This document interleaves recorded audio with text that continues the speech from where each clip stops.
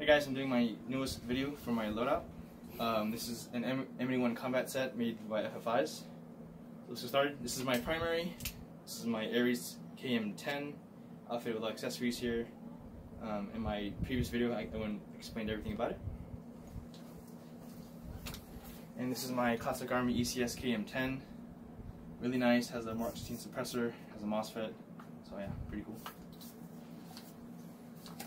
So for the face here, I got the black balaclava, got Wiley X Vapors, replica Mich 2000, the Armasight Spark Core, Gen 1 Plus Night Vision, on a JDAPT connector for the J-Arm, a Rhino 2, a replica Vaz, MS 2000 on top, a replica V-Light in the back, ESS operator cut, EOG counter rate 1 pound.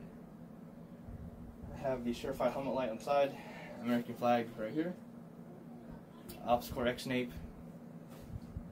So let's start with the vest. This is a Flyye 1694, outfitted with 3 mags in the front with mag pulls,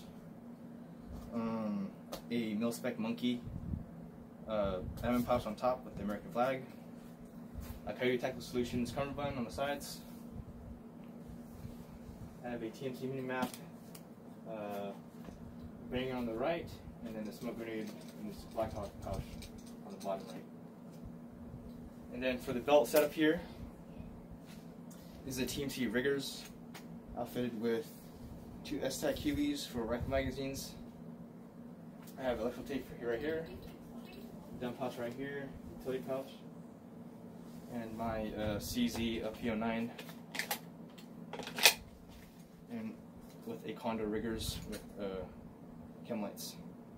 Alright guys, yeah, so this is the set here, combat set, really nice. Worn it once, and so far I've been pleased. Good quality. Oh, and there's also flags on each shoulder.